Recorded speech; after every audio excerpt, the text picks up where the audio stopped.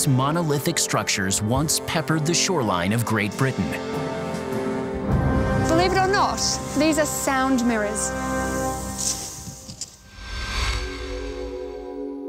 Pioneering acoustic physicist William Sansome Tucker designed these sound mirrors, not to see, but to hear approaching enemy aircraft.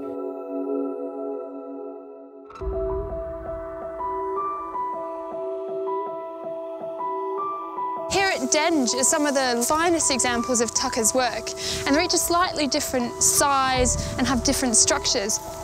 So the smallest one points straight out and it collects sound waves that are slightly lower and slightly nearer. The middle-sized one is pointed further up towards the sky. And then finally, over there, is a 200-foot wall.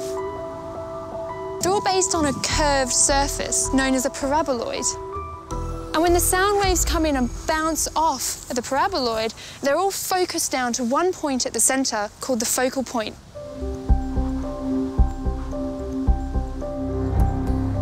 Sound waves hit a parabolic reflector at different places. When those reflected rays meet at the focal point, the sound amplifies. I'm going to attempt to recreate an early warning scenario. So I'm going to place this microphone at the focal point. So about there, all of this area is going to collect sound waves and focus them down to the centre and amplify the sound.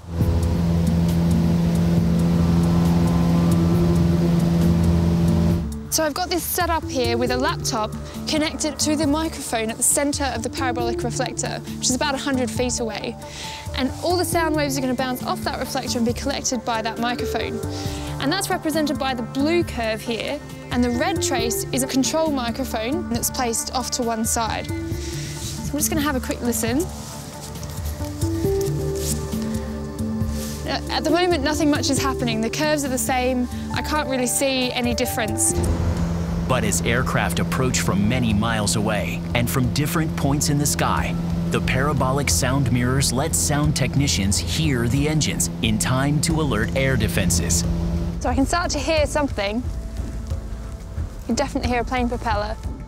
So I can definitely see that the blue curve is above the red one in this middle region here.